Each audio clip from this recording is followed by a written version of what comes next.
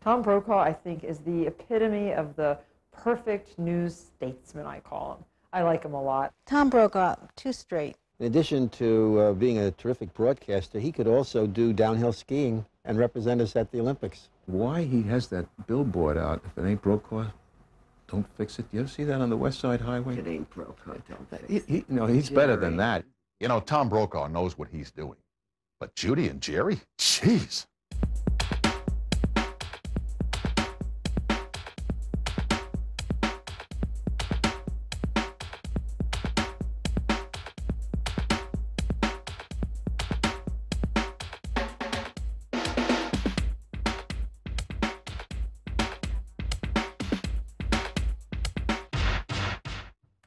Well, you all know Tom Brokaw, but you may be wondering right now, who in God's name are those two yo-yos up there with him? Well, I'm Judy Licht, and you may remember me. I anchored and reported the news at several stations here in New York over the last 18 years. And I'm Jerry Della Femina, and the only reason I'm here is because our marriage counselor said that doing this show together would save our marriage. Well, that's about as good a reason to go into broadcasting as I've heard.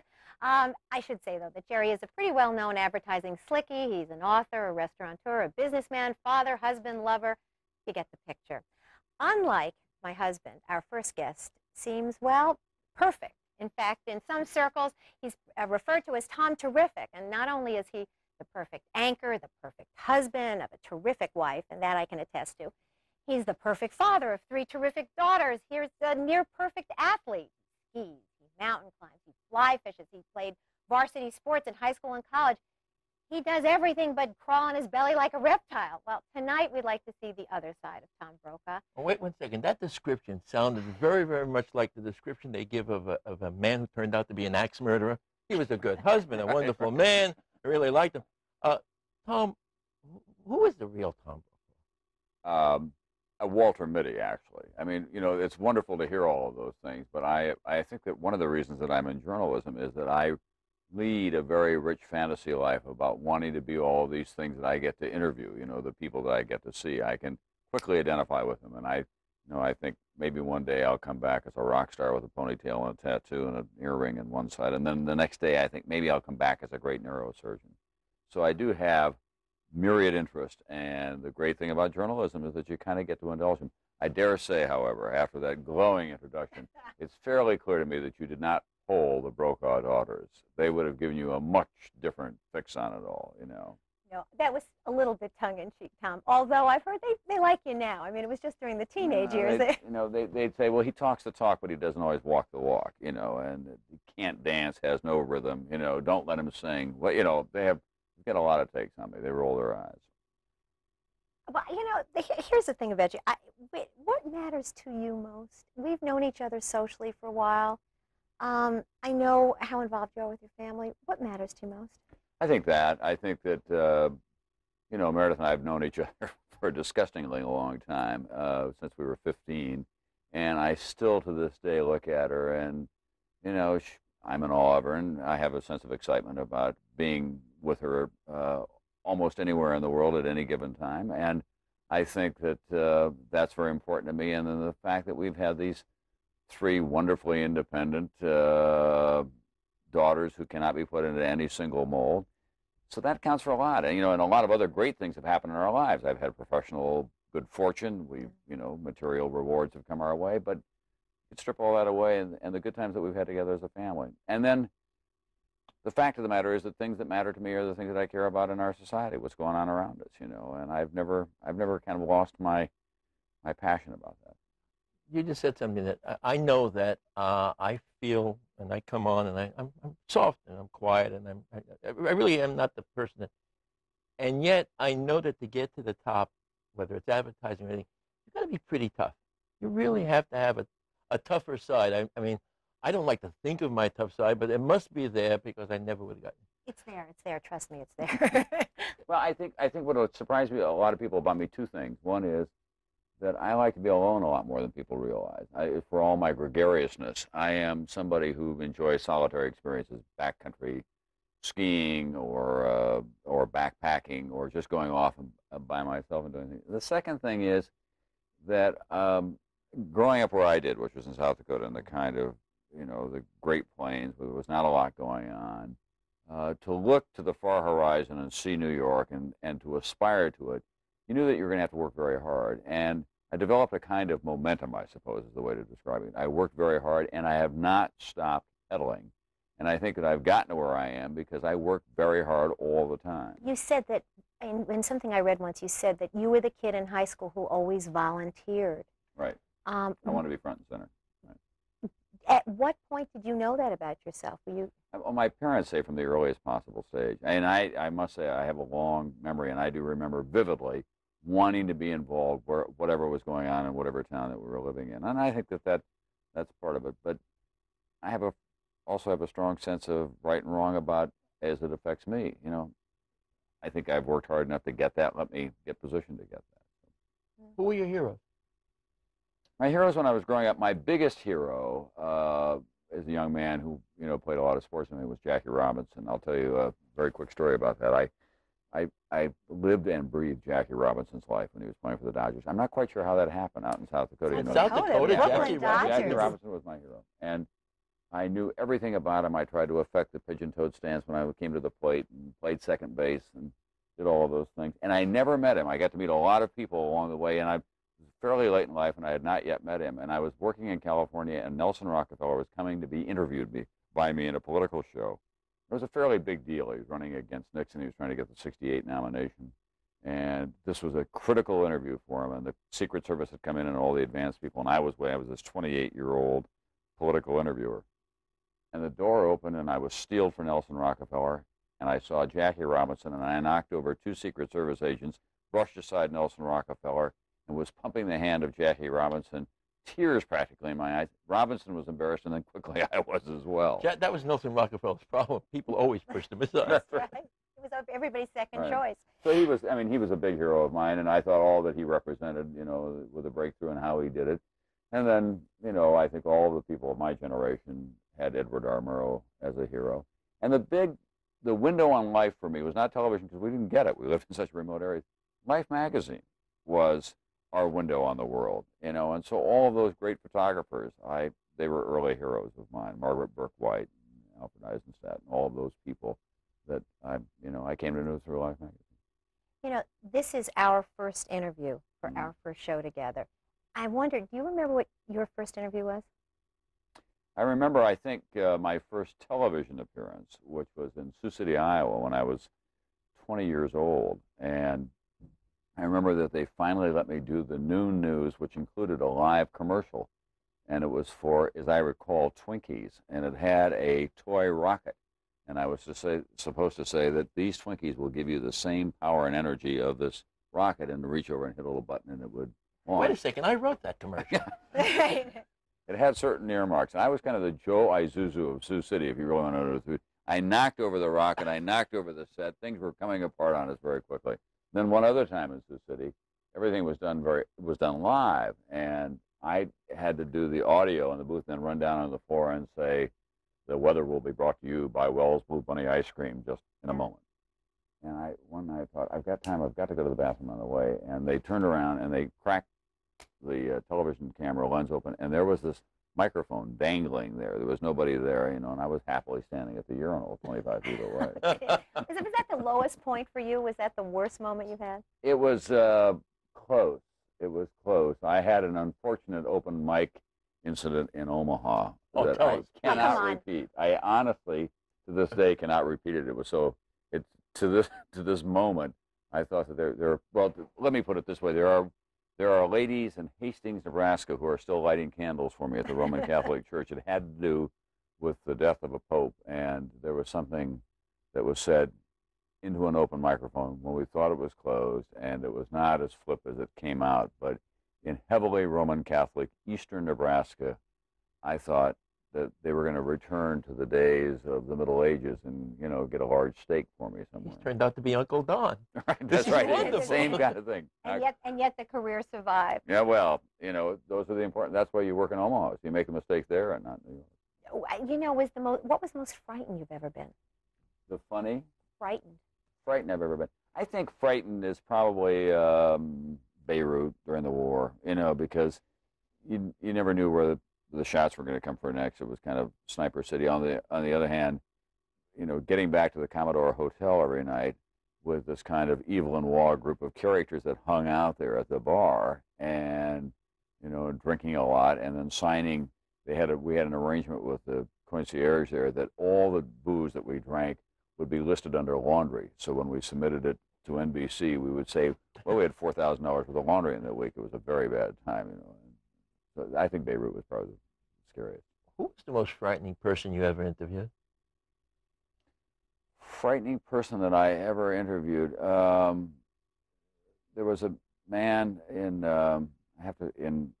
he was called Blowtorch Bobby. Do you remember Bobby Dobesan, who was the man who was elected in El Salvador when they had the big deal, Oh, and yeah. he was the head of the.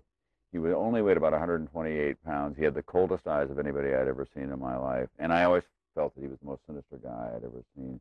And he ran the Salvador death squads, and we've learned a lot more about those in recent years.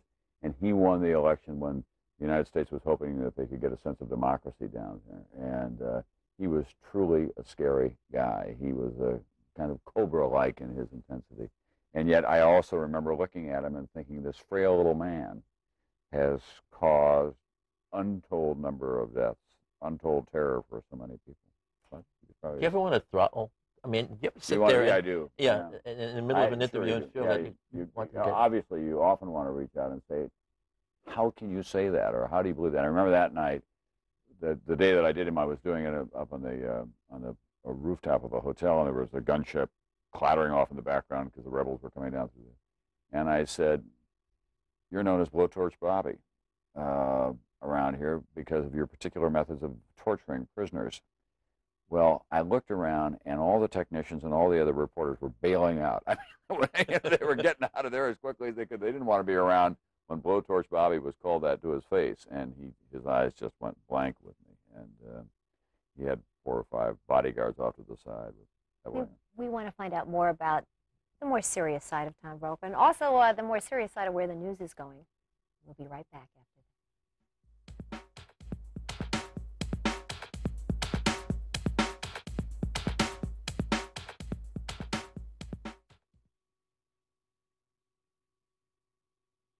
I like Tom Brokaw. He's a good newsman. I worry about what happens after Tom Brokaw, what the next generation of anchors will be, whether they'll be as good as Brokaw or Jennings and Rather.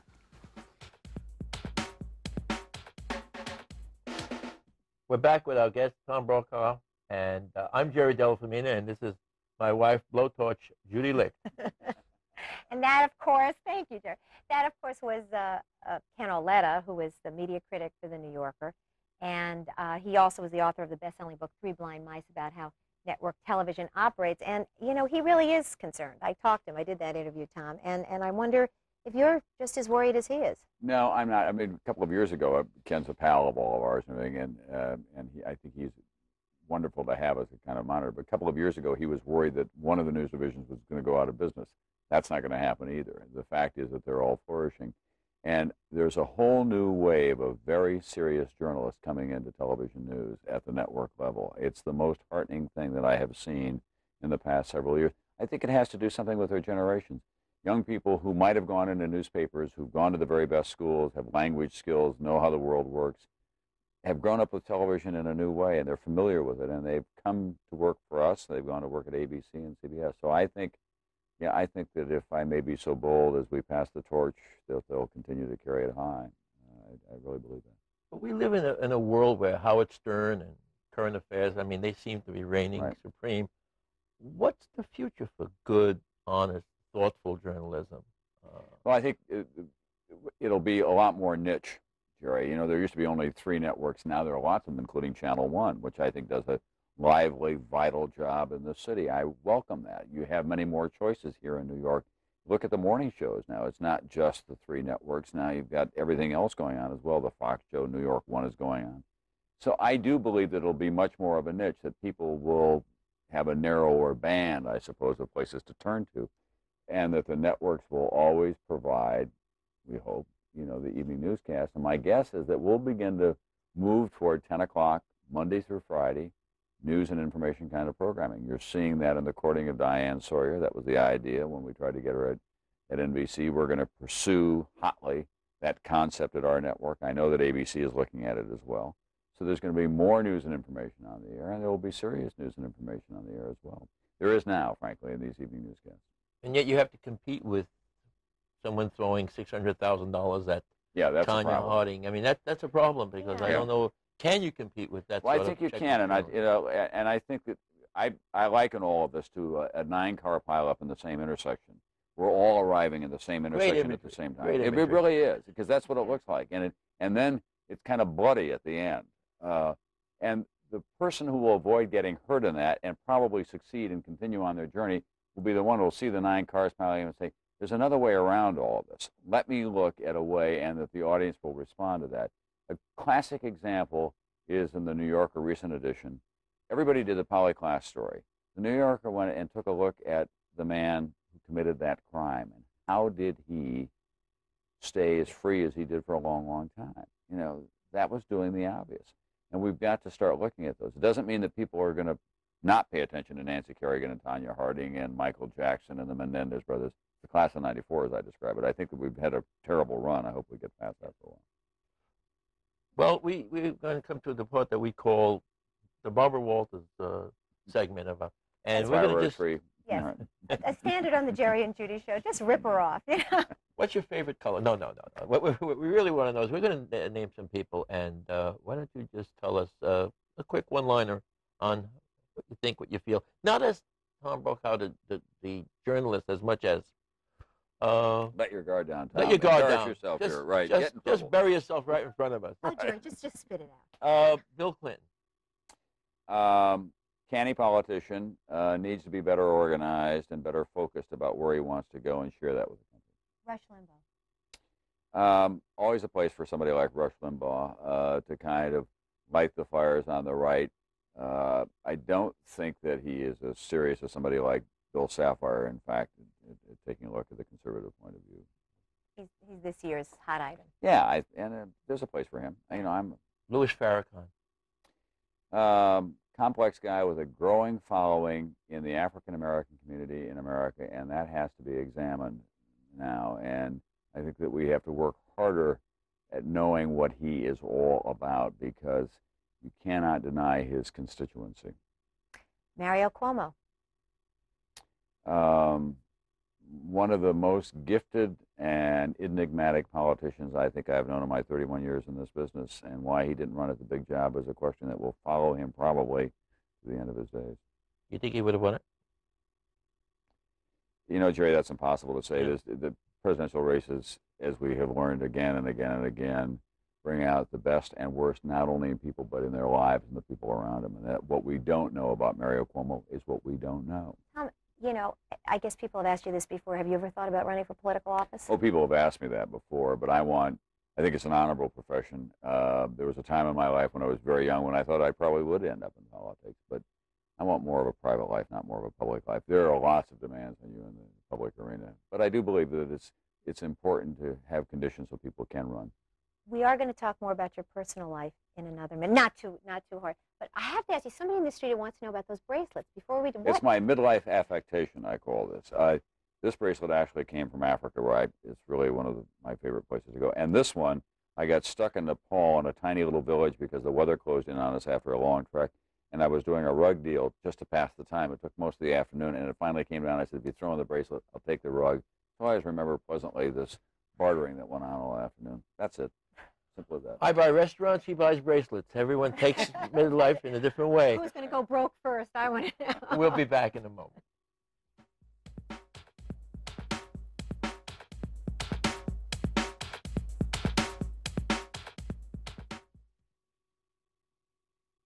Tom Browkaw. A man stuck between 2 and 7. Why do I think of milk products? I don't know. Wonder Bread, rice pudding comes to mind. Tom Browkaw. You know why the NBC didn't cover the Olympics? Because Tom Browkaw couldn't say Lillehammer.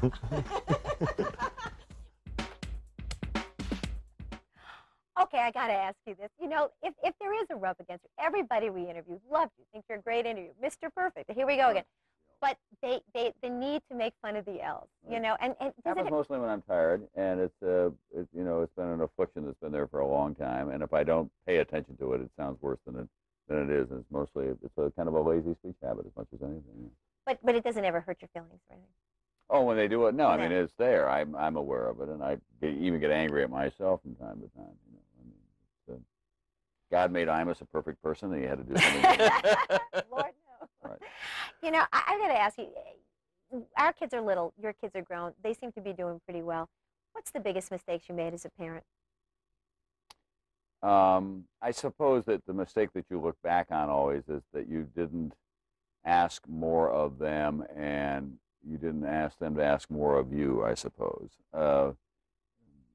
We do have wonderful children, and I give them most of the credit, but we were always there for them. I wished we had been there, not just physically more for them, but intellectually more for them, because they've got so much potential. And I think that's the thing to do, that you want to constantly challenge your kids without driving them too hard, because they have so much capacity, and what you must do is encourage them to live up to their capacity at every stage. So push them a little, because that was the follow-up question, is what's the advice? You want to make sure that they're doing the best that they can, and there are times in their lives when they need to be reminded of that. And, you know, we set parameters for them, but I wish sometimes that we'd, you know, hit their switches a little harder. But they've turned out wonderfully well. They went to very good schools. They've done well, and I have no complaints. We're going to have to go now, only because they wouldn't give us a full hour to do this show.